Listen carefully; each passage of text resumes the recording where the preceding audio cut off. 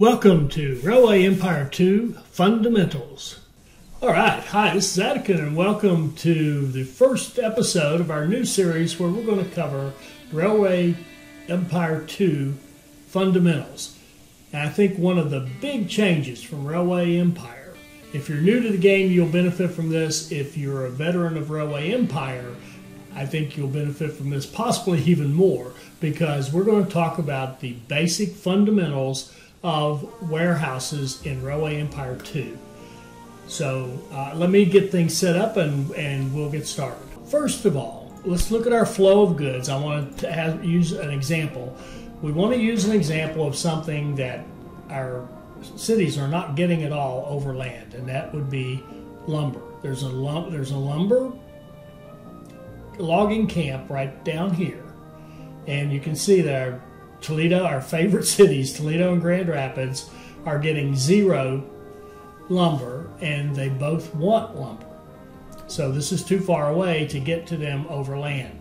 If we looked at grain, just as a quick example, you can see that Grand Rapids is getting grain over land, and actually Toledo is too, from a grain that's right over here. If we look at corn, then they're not so lucky, right? Okay, so back to our logging example.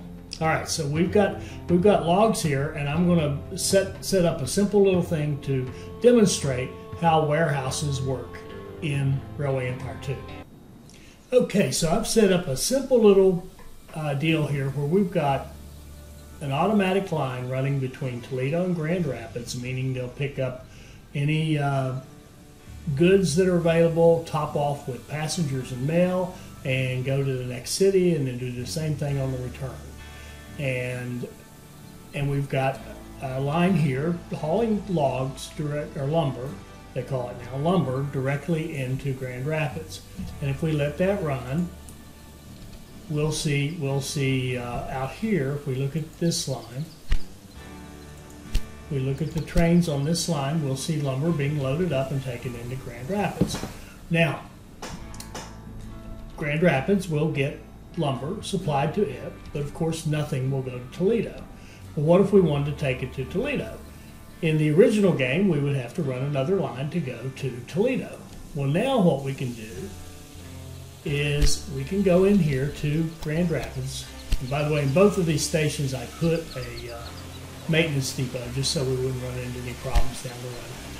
You can have in any station, city station, two extensions they're called. You can see them here, dispatch hall. One of them was the maintenance station. I've already used that. Dispatch hall, restaurant, market hall, post office. They all have different things. That's outside the scope of what we're trying to do today. We're talking about warehouses. Warehouse, first of all, is now an item that you research. So we're going to research warehouse and have that available, and we'll just do something else. Okay. So we've got, well, we have unlimited research, I guess. We're in sandbox. Okay, so now we have researched the warehouse.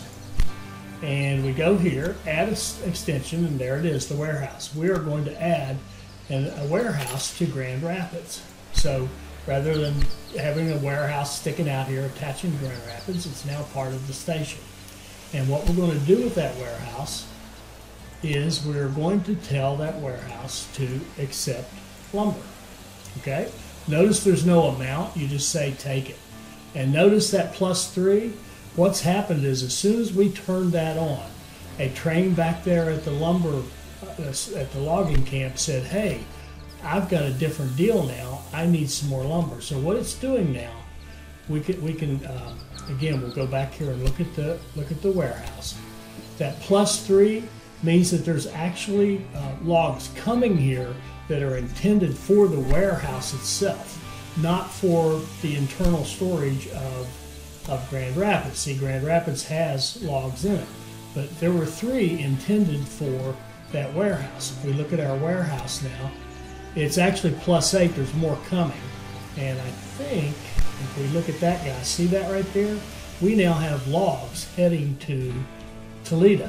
So by having a warehouse here, what happens is you get this daisy chain effect where the warehouse says, hey, we've got trains that can haul freight to Toledo. Toledo needs logs. Our warehouse could supply those.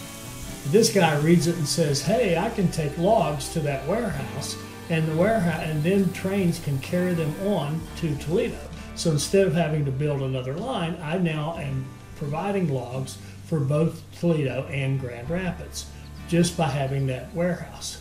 Now, what if we did this? What if we had another city? What if we had, where's a city? I need a city. Oh, they're all around me. Sorry, I was in, let's go to Cleveland. Okay, we'll go to Cleveland. Well, first of all, let's make sure Cleveland isn't getting any logs. No, it doesn't have any, so that's a good example. All right, so I'll be right back after I set up a line to Cleveland. Okay, so now I've set up a line that's running between Toledo and Cleveland that is automatic, so it is capable of handling freight and or passengers or mail. So we've got logs coming down here to Toledo. There, we can see them. We're getting actually a very good supply coming from out here.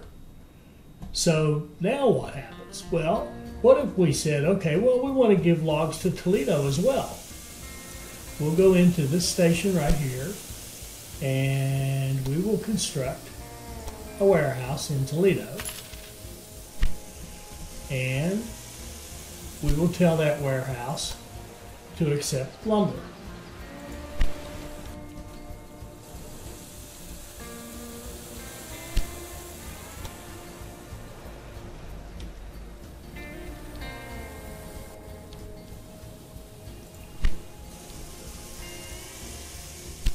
We go back here, we've got plenty.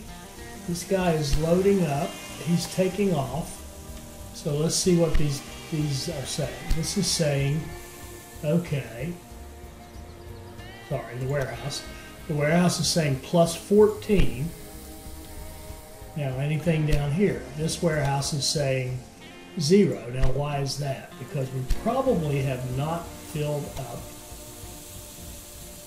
the storage capacity of Toledo. It'll get filled up first, or get all it needs. So we got to give Grand Rapids all it needs, give Toledo all it needs.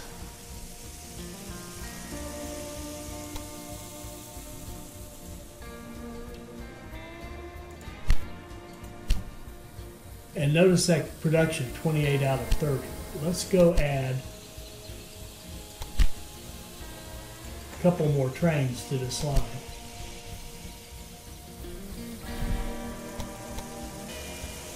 Now we've got a train coming back. We're running lots of lumber. We've got a plus 4 here in Grand Rapids. And we've got a plus 11 in Toledo. What does that mean? Well, 11 lumber is actually heading to our warehouse in Toledo, and guess where they're going to go? They're going to go right out here to Cleveland. So Cleveland will end up with a supply of lumber. So I'll be back in a minute when we start seeing that. In fact, we can see it already. There's a thing here called current delivery by train. Look at this. 13 are on their way here. Current delivery by train. 13 logs are heading to Cleveland.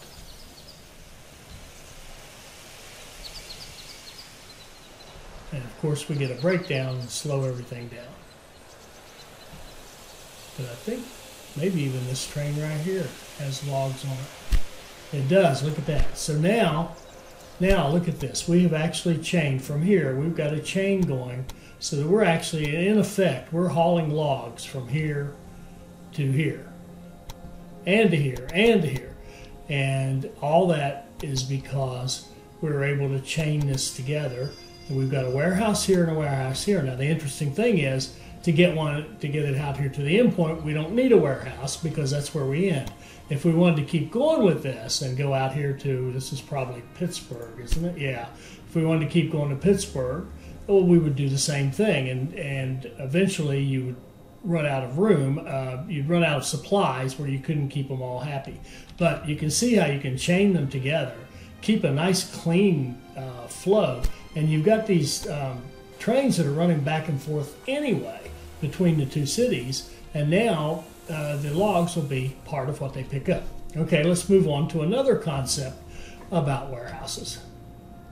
Okay, now I've got grain added to our system here, again going into Grand Rapids, because that's where it's closest. That's the nearest city to it. So it just makes sense. So let's set up a line that goes from here to here, running full, carrying grain. And by the way, all this line setup and laying track, we'll cover that in different videos. But now we've got this going. Now it's working, but we don't have the warehouse set because Grand Rapids needs it. But if we want to continue that on down to Toledo, all we have to do is say here, okay, you take grain as well.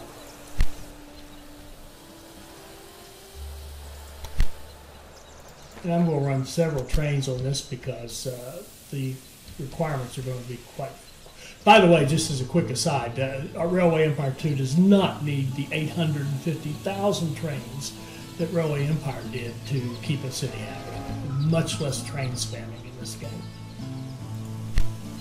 We look at our warehouse. Look at this. Now we're already starting to send some of that grain on down the line to Toledo.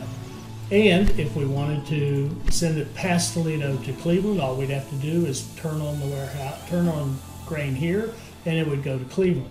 Or we could decide how far we want it to go. If we wanted to stop right here, then we don't turn it on for Toledo as a destination. Okay, so there's another concept. Now let's look at something else about the warehouses. All right, so here's where we've got a warehouse at a rural station. You don't have to have the warehouse, doesn't have to be in the city. It can be out here on a rural station. In fact, we've got a warehouse set up here at our grain, and it is accepting the corn and the sugar. So the corn and sugar lines feed the warehouse. The warehouse feeds the city warehouse, the city and the warehouse. So that warehouse here feeds the city down here, and if we had a warehouse here, it could feed a city on down the line. So here's yet another way to do it. This station here is actually in the middle of nowhere. I plopped it down. It's not connected to a farm. It's not connected to a city or a mine or anything. It's just out in the middle of nowhere. You can now do that. We plopped it down and we turned it into a warehouse, and we've got it set to pick up grain and corn and sugar. And sure enough, this guy now is set to run here, and he's taking corn, grain, and sugar because we've got the corn and sugar coming in here to the grain. And notice in this warehouse, this is worth kind of a quick note. This warehouse does not have grain enabled because the grain is here, right? You just need to enable the extra ones. So now we've got the corn and sugar coming down here, and trains can load up here. Let's see what this little train right here's got. I'm clicking. I'm not sure why. There. So he's got a mixed load of corn and grain. It could be corn, grain, sugar, whatever. And down here, our trains are set up to haul whatever they can get.